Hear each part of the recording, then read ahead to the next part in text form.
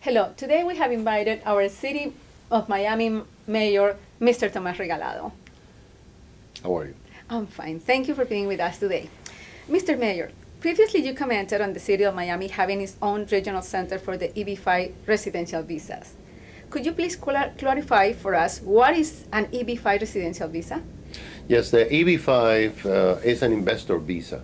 It's a program that has been in place for more than 20 years. However, now has gone viral because a lot of people from Latin America and Asia are using the investor visa. Actually, the House of Representatives and the U.S. Senate just a few weeks ago passed a resolution extending the program, and the president signed it for the next 3 years. What this is that any foreign investor that wishes to get the green card or the resident card for his wife, his children under 21 years old can come to the United States, invest $1 million, and create 10 jobs for 2 years. Immediately after being clear with the money, he or she will get a resident card, which will be provisional. And then at the end of the 2 years, if the entity, the government testified that the jobs were there for 2 years, that person will get a permanent resident. That is a model that has been used throughout the United States for many years now, but in terms of the City of Miami, it would be different. Only the City of Dallas and the state of Vermont have officially been given by the State Department and Homeland Security a regional center. And what it means for Miami is that if we are approved, and we hope that we will be in the next 3 months by the State Department, the 4 walls of the City of Miami, all the municipality, will be eligible for any investment from abroad. That is, if there is a project in downtown or overtown, a building, a restaurant, if the city certifies that that project will create 10 jobs, then the U.S. government will approve the application and move on with the process. Now, we do not do the vetting process for the money. That's the U.S. State Department, Homeland Security. The money has to be very carefully studied and determine that it's good money. Once that the federal government does that, then the city offers one project. And if the investors feel that that's the right investment for them, then the project is approved and the visa is approved. Great. What is the advantage for the international investors to have a city-operated regional center rather than a privately owned regional center? Because the privately owned regional center are project specific. When immigration attorneys create a regional center, they have to create it for one specific project. And they cannot have any flexibility of moving the investor to other kind of business enterprise. In the case of the city, the investor can choose. We have a menu. We have a medical building. We have a huge restaurant complex. We have a mixed-use condo building, retail, office, hotel. We have a facility, and then the investor can choose whether or not he or she wants to invest here and get their money in return. Because, you know, we don't deal with the business deal between the investor and the person doing the project. So the benefit is that any project in the city of Miami is available for the investor. The benefit is that the city of Miami doesn't make money. We don't do finder's fee. We don't charge $100,000 to an investor. So that it's more attractive to the investors to come to Miami. It has been a success in Dallas. It has been a success in the state of Vermont. And we feel that we're going to be the second city in the U.S. that will move on that path. Great. What is your opinion of the national real estate market, and how does it compare with the current real estate market of the greater Miami-Dade County? Well, the national real estate market is moving along, but not so fast as in the city of Miami. I would think that we are blessed because the real estate market in the city of Miami is moving at the pace that not even the experts thought that it could happen. In December of 2009, there were 20,500 condo units empty in the downtown corridor, in the Brickell corridor in Midtown. The expert told us at the time that it would take 53 months to fill those condos. The market will move at a slow pace. Just 6 months ago, we had 98% occupancy in all those units. 70% buyers, the rest renters.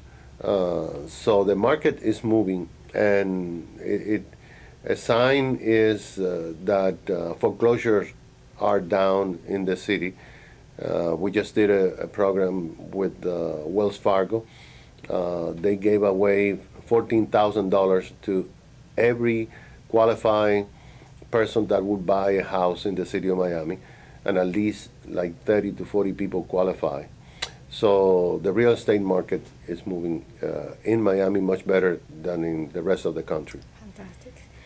From your perspective, what makes the Miami market so attractive to both local and international investors? I think it's because Miami is a Latin American city with the safeguards of the United States of America, with the laws of the U.S., with the guarantees that the banks and the stability of the governments have for the money.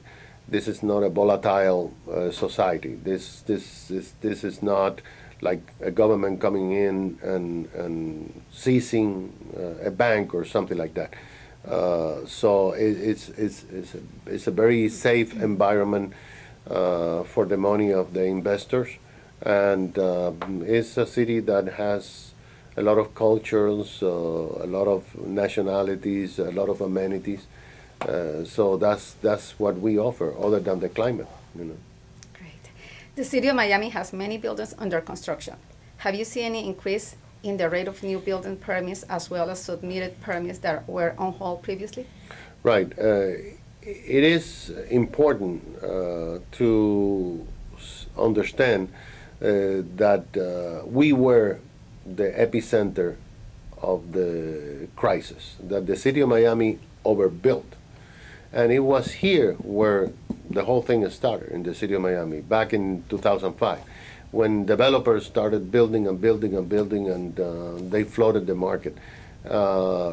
Now we believe that we're gotten to the point where the market is driving the construction. That developers don't just go out on the limb and build something, hoping that they will sell it. They first sell it, and then they build it. And this is what we're seeing in the city of Miami. And if you remember many years ago, 2004, 2005, you would look at downtown and there were like 62 cranes, you know, those construction Yes. cranes. Then in 2008, 2009, they went away. And now in 2012, they're back. We have in downtown 12. So it's a show construction is back. Okay, great. Could you briefly comment on new buildings projects such as Miami World Century, the 7-star hotel scheduled to be constructed on the site of the old Miami Herald, City Century in Brickell, among others? Yes, we one of the major projects in the city of Miami for many years is City Center. It's a Swire company project. It's a 1 million square feet project. It's 9 acres of land. It's underway. It will be done early 14. It would bring to the city of Miami, just in property taxes, $7.5 million. And the same ratio to the county and to the school board. It would create 4,000 permanent jobs.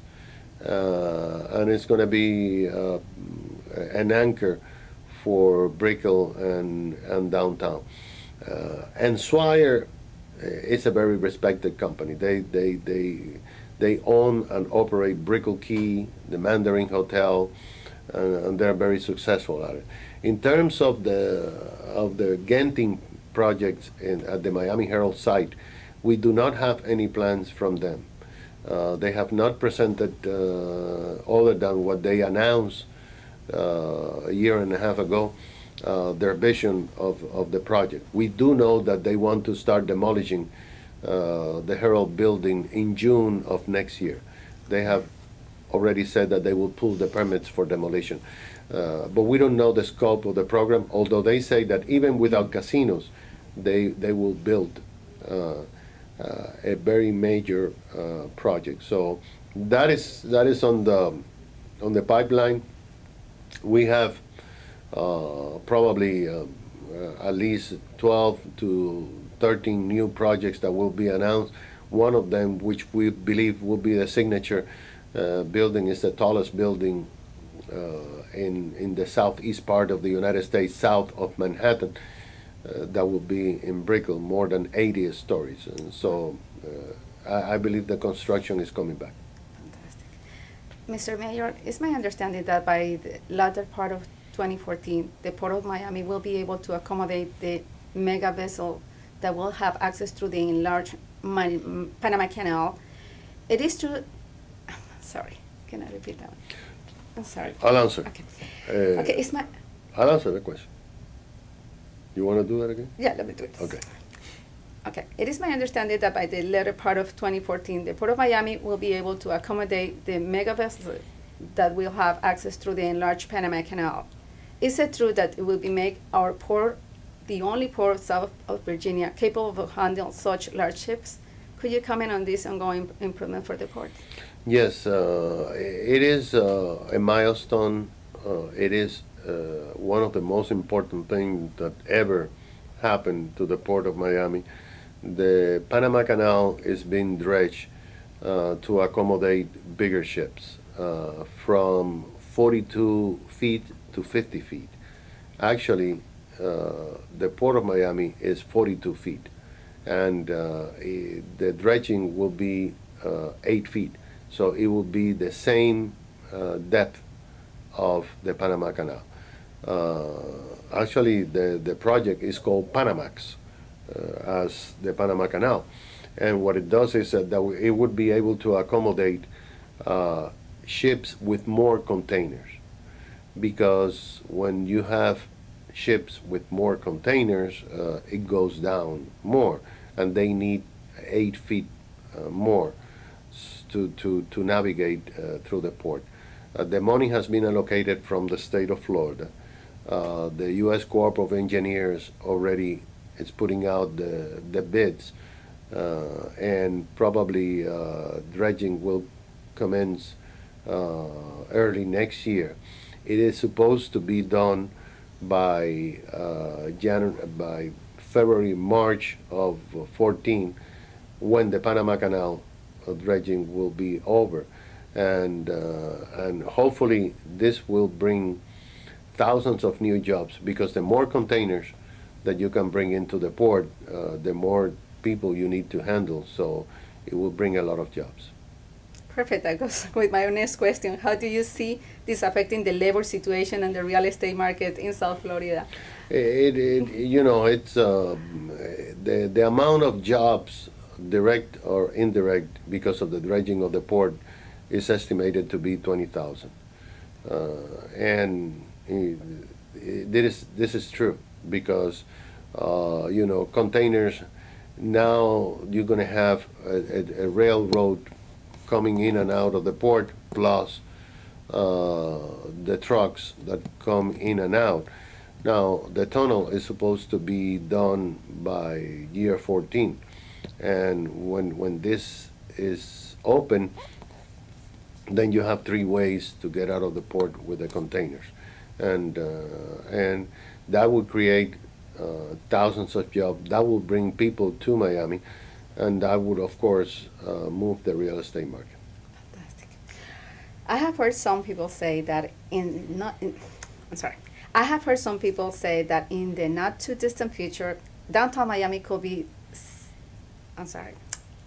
I have heard some people say that in the not too distant future, downtown Miami could begin to look like the Manhattan of the South.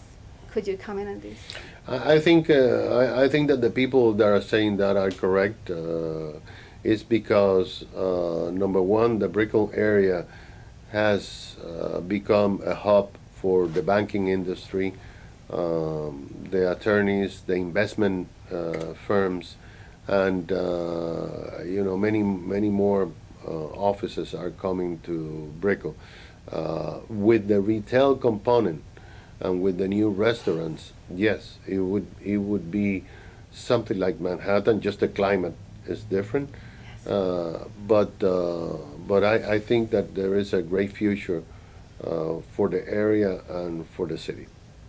Well, Mr. Mayor, thank you so much for being Thank with you. us today and for this important information for our clients. Thank you. Thank you.